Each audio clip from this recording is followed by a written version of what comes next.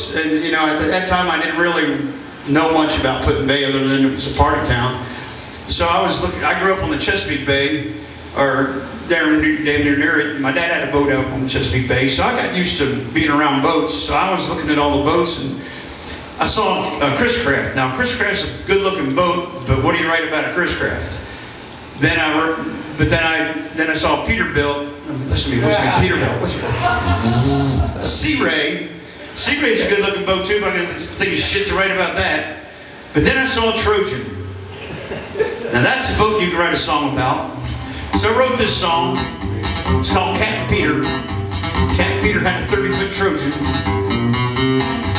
Little marina, he soft waters off the bay. Was a tall, good-looking young man they called Peter O'Day. Now CaptPeter had a Trojan. It was 30 foot in the dock. He called it the rooster, painted on the side was a cock. Now little Mary on the marina where Peter had his slip. Hey, she little CaptPeter, though she thought he wasn't very hip. She would wait at the dock while he'd be out fishing all day. But when he returned to sit for a mile, you could hear her say, it's what she was saying. Oh, CaptPeter, don't you ram it in my dock. Yeah, my ballers aren't that big, and you'll scrape up your painted cock. Oh, CaptPeter, you can pull it in my slip.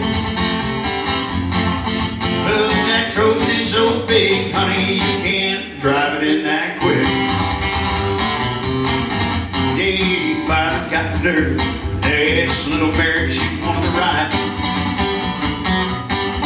to that little waterside bar that he knew just on the other side. Yeah, they laughed and they drank, they partied the night away. But when they returned to sit for a mile, you could hear her say, it's what she was saying. Oh, CaptPeter, don't you ram it in my dock.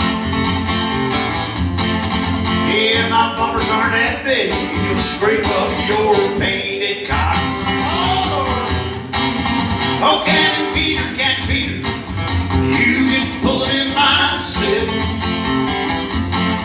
But that Trojan is so big, honey, you can't drive it in that quick.